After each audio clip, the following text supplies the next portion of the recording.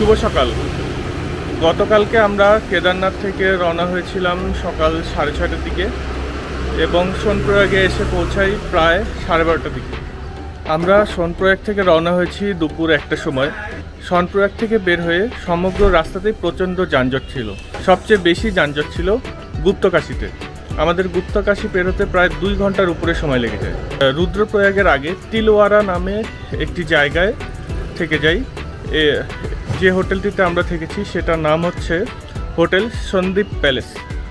আমরা একটি ডাবল বেডের রুম নিয়েছিলাম, সাথে এক্সট্রা বেড দিয়ে দিয়েছিল। তার জন্য আমাদের ভাড়া পড়েছিল 1300 রুপি। হোটেলের রুমের কোয়ালিটি মোটামুটি ভালো, সাথে গিজারের ব্যবস্থা ছিল। হোটেলের কন্ট্যাক্ট নাম্বার আমি নিচে ডেসক্রিপশন বক্সে দিয়ে দিব। আপনারা যদি এখানে থাকেন তাহলে তাদের সাথে যোগাযোগ করে নিতে পারবেন। এখান থেকে আজকে আমাদের যাত্রা শুরু করব বদ্রীনাথের উদ্দেশ্যে। সামনে চলে এসেছে আমাদের গাড়ি। এখন আমরা লাগেজপত্র গাড়িতে উঠিয়ে যাত্রা শুরু করব।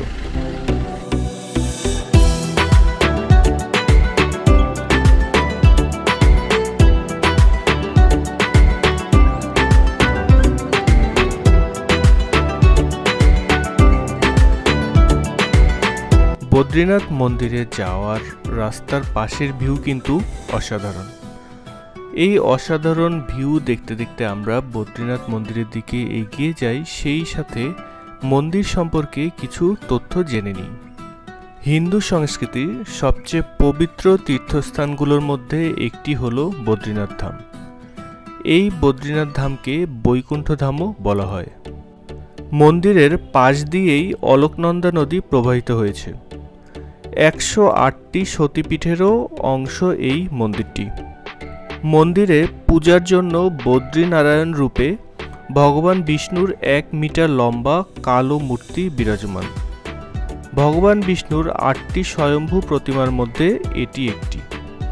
বদ্রীনাথ মন্দিরটি নীলকণ্ঠ পর্বতের নিচে নর ও নারায়ণ 2টি চটি দিয়ে ঘেরা। পৌরাণিক নদী সরস্বতীর উৎপত্তি এই বদ্রীনাথ মন্দিরের নিকটবর্তী কোনো হিমবাহ থেকে। এই সরস্বতী নদীটি অলকনন্দা নদীর সাথে মিশে বিলুপ্ত হয়ে যায়। বদ্রীনাথ মন্দিরের নির্মাণকাল সম্পর্কে সঠিকভাবে জানা যায় না, তবে মনে করা হয় যে এটি 1000 বছরের পুরানো মন্দির। ইস্কন্দ পুরাণ মতে 9ম শতাব্দীতে শ্রী আদি শঙ্করাচার্য ভগবান বিষ্ণুর একটি বড় কালো মূর্তি নারদ কুণ্ডের পাশে পেয়েছিলেন। তিনি তপ্তকুণ্ডের কাছে একটি গুহায় এই মূর্তিটি স্থাপন করেন, যাকে পরবর্তীতে বদ্রীনাথ মন্দিরের রূপে পূজা করা হয়। ধর্মকথা অনুসারে তুলিঙ্গের কাছে এই জায়গায় ভগবান বিষ্ণু ধ্যানে বসেছিলেন। তুলিঙ্গ হল হিমালয়ের একটি জায়গা যেখানে মাছ খাওয়া ভিক্ষুক এবং অযোগ্য লোক দিয়ে ভরা ছিল। ভগবান বিষ্ণু এখানে ঠান্ডা আবহাওয়া সম্পর্কে অবগত ছিলেন না। তখন ওনার স্ত্রী শ্রী লক্ষ্মী দেবী বদ্রী গাছের রূপে ভগবান বিষ্ণুকে রক্ষা করেন। লক্ষ্মী দেবীর ভক্তিতে সন্তুষ্ট হয়ে ভগবান বিষ্ণু এই স্থানের নাম বদ্রীর আসন বা বদ্রীনাথ রাখেন। এই ধাম দর্শনে ভক্তদের পাপমোচন হয়।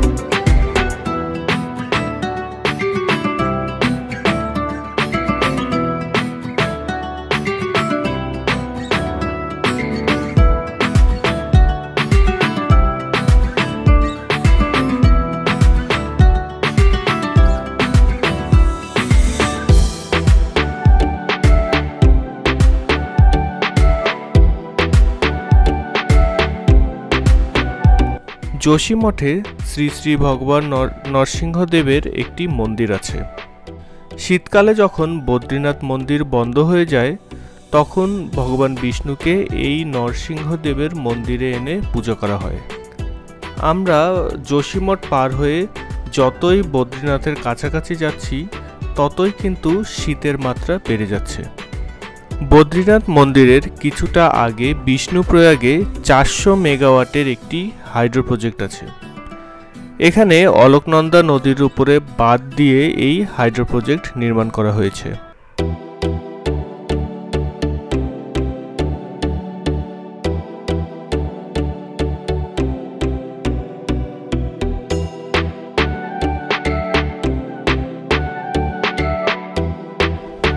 আমরা চলে এসেছি আমাদের চতুর্থ ধাম অর্থাৎ বদ্রীনাথ ধাম দর্শনে।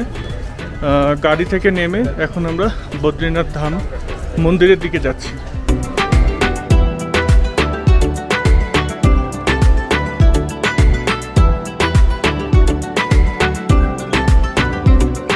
গাড়ি থেকে নামার পর কিন্তু মন্দিরের দূরত্ব খুব একটা বেশি না, খুব বেশি হলে আধা কিলোমিটারের মতো হবে।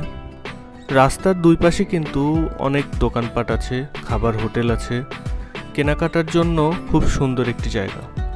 তো আমরা এখন কেনাকাটা করব না, প্রথমে মন্দিরে যাব, ভগবান শ্রী বিষ্ণুর দর্শন করব, তারপরে দুপুরের খাওয়া দাওয়া সেরে যদি সময় থাকে তবে কিছু কেনাকাটা করব। অবশেষে আমরা দেখতে পাচ্ছি আমাদের কাঙ্ক্ষিত বদ্রীনাথ মন্দির। আমার সামনেই হচ্ছে বদ্রীনাথ মন্দির। মন্দিরের সামনে এইসব দোকানে কিন্তু পুজো দেওয়ার জন্য প্রসাদ কিনতে পাওয়া যায়। এখান থেকে আমরা প্রসাদ কিনে নিয়ে মন্দিরের দিকে যাব যেন পুজো দিতে পারি। আর একটা জিনিস লক্ষ্য করলাম, এখানে কিন্তু পুজো দেওয়ার জন্য প্রায় সব মন্দিরের কাছেই একই রকম জিনিসপত্র পাওয়া যাচ্ছে।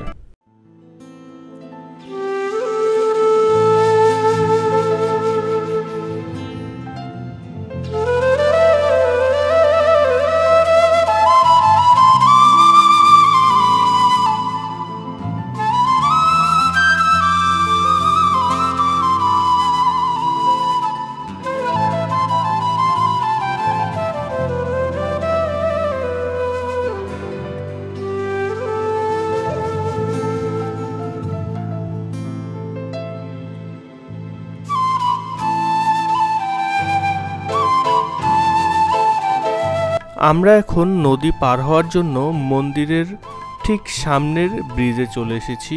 এই ব্রিজ দিয়ে নদী পার হয়ে আমরা মন্দিরে যাব।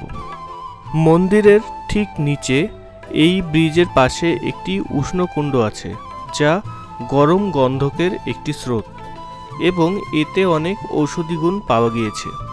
অনেক ভক্তগণ এখানে স্নান করে ভগবান বিষ্ণুর দর্শন করেন।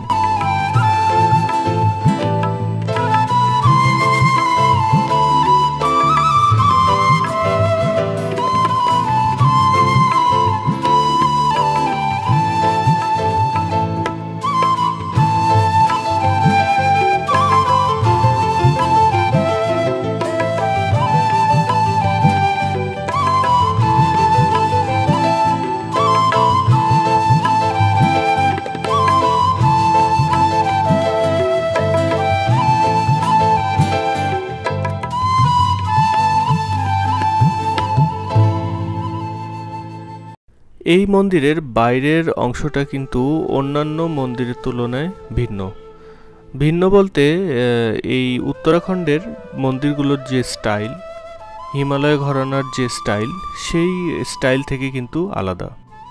বাইরের দিকে সুন্দর কারুকাজ করা আছে, সে সাথে খুব কালারফুল রং করা, যার কারণে দেখতে অপরূপ লাগছে।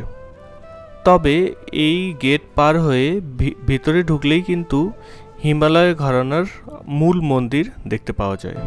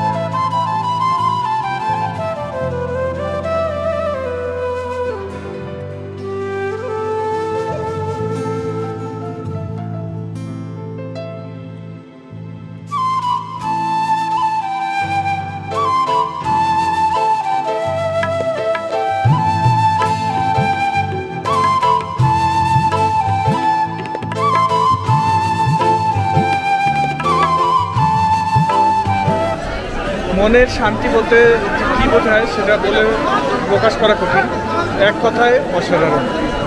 এই চার ধামের অনুভূতি কোনোভাবেই বলে প্রকাশ করা সম্ভব না।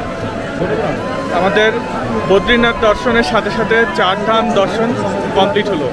আসলে কি বলবো, বলার ভাষা নেই, অনুভূতিটা ভাষায় প্রকাশ করার মতো নয়, এতটা ভালো লাগছে। জীবনে একবার হলেও এরকম অনুভূতি নেওয়ার দরকার আছে। আপনারা যদি সময় সুযোগ পান, আর্থিক সঙ্গতি থাকে, তাহলে অবশ্যই একবার হলেও চার ধাম দর্শন করবেন। বদ্রীনাথ ধাম দর্শনের মাধ্যমে আমরা চার ধাম দর্শন পূর্ণ করলাম। চার ধাম দর্শনের আরেকটি অংশ হচ্ছে পঞ্চপ্রয়াগ দর্শন, অর্থাৎ 5টি নদীর মিলনস্থলের দর্শন। আমরা এখন যেতে যেতে সেই পঞ্চপ্রয়াগ দর্শন করব। বদ্রীনাথ মন্দির দর্শন শেষে আমরা দুপুরে খাওয়া দাওয়া করেছি এবং বেশ কিছু শীতের জিনিসপত্র কেনাকাটা করেছি। তারপরে সন্ধ্যার আগ দিয়ে আমরা রওনা হয়েছি। আমাদের আজকে টার্গেট আছে যে যোশীমঠ পার করে কোনো একটা জায়গায় সুবিধা মতো হোটেল দেখে রাত্রি যাপন করার। কেমন লাগলো আমার সাথে বদ্রীনাথ মন্দির দেখতে তা কমেন্ট করে জানান।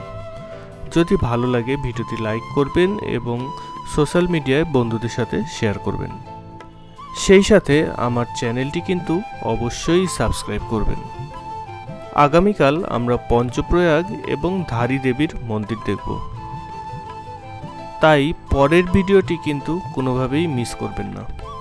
আর ততক্ষণ আপনারা সবাই ভালো থাকেন, সুস্থ থাকেন এবং নিরাপদে থাকবেন। আজকের জন্য শুভ বিদায়।